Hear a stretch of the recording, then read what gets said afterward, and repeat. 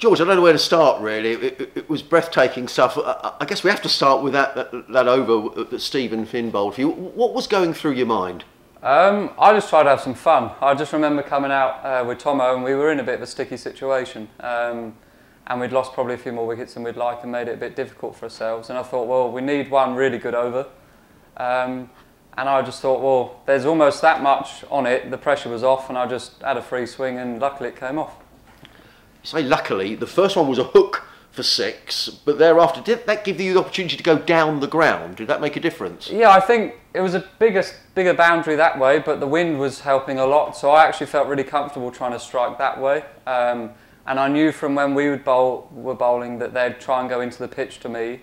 And so I just thought I'd stand still and try and swing, and luckily they hit near the middle of the bat.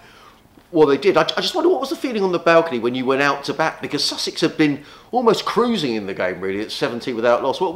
How did the feeling on the balcony change during that period? I think we were all a bit kind of, no, I wouldn't say down, but there was definitely a bit of annoyance because we got in such a good position and it felt like we were kind of cruising to then lose a few wickets and almost put ourselves under pressure.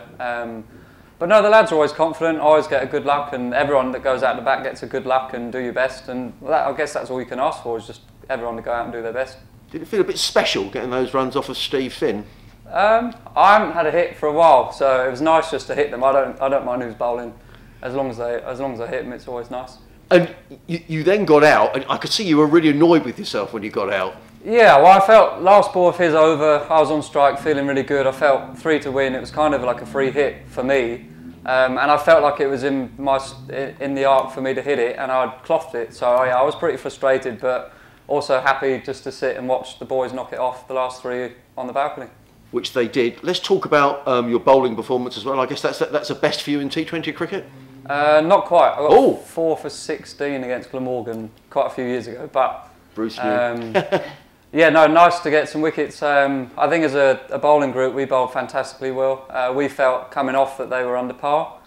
And I think everyone, now we feel a lot more at home, that we've got a home advantage of knowing our strengths and knowing the lads have got really clear roles. And yeah, I think as a whole bowling unit, we stuck to our plan really well and we got the rewards. Good to get wickets as well on a track where the spinners bowled well throughout the match. Certainly their spinners bowled well, and so did Delray and Danny Briggs.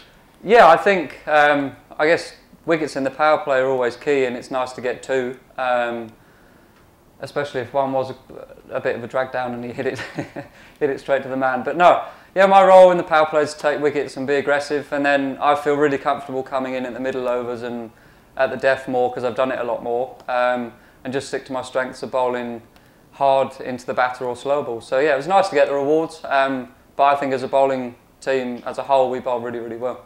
You say about feeling comfortable, George. Do you feel a really integral part of this Sussex T20 side now?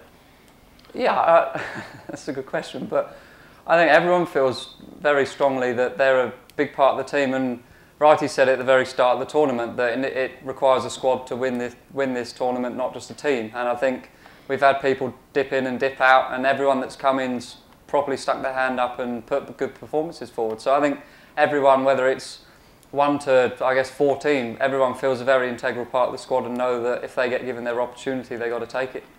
The maths are far too complicated for me, George, but it might well be that you still need something at Chelmsford on Sunday against Essex. So how do you go about preparing and approaching that game now?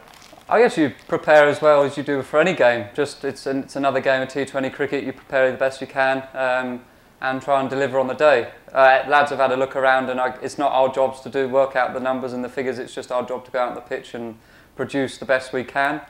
T20 is a fickle game, so we know that although momentum helps, every game's a new one, and you've got to start afresh and go again strong. But when you win from a position like that, does it make you feel as if you could always win from anywhere, really? Yeah, definitely. It gives you a lot of confidence going forwards that if you're in a bit of a sticky situation, then you know that lads are going to put their hand up and hopefully get you over the line. We've had it a couple of times this year. I know actually against Middlesex at Lords, we had Feast properly played an unbelievable innings and almost took us out of the grave there as well. So there's a lot of confidence around the room looking at everyone and know that everyone is a match winner on their day.